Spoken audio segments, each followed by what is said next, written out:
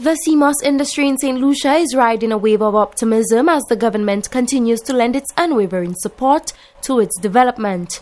With an eye on economic growth and sustainability, the recent donation of equipment to the Aupicon CMOS Farmers Association and CMOS farmers in Savannes Bay is a tangible demonstration of the government's commitment to this burgeoning industry.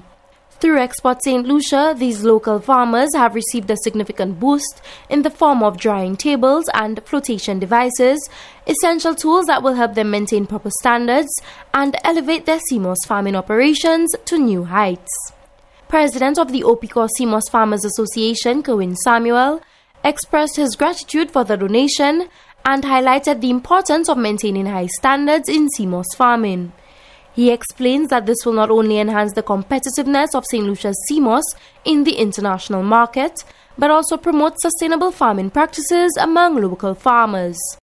I believe, and I have been pleading for the CMOS farmers in St. Lucia and for this industry. We believe that it can grow, but we need to reach the standard which we have to reach, so that our CMOS will not just be the best in the world. We know it's the best already, but anyone who comes to St. Lucia will be proud of what we have achieved through this agriculture, especially CMOS. According to Minister for Agriculture, Honorable Alfred Prosper, this recent donation is part of ongoing efforts to empower local CMOS farmers with the necessary tools and equipment to improve their farming practices and meet industry standards. He also expressed optimism about the tremendous opportunities for livelihoods through diversification in the CMOS industry. And it has always been a concern to me that we need to be able to impact the livelihoods of people in the rural areas. And the CMOS subsector is well placed to do so. I know we all are aware of the value of our CMOS. We are being told that it's one of the best in the world. Yes.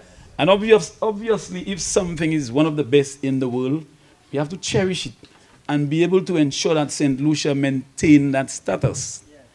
And that status cannot only be maintained by the government giving us significant amount of monies to be able to boost the sector, but the stakeholders like you who are involved in the growing of the CMOS, in the processing of the CMOS, also have a very significant role to play.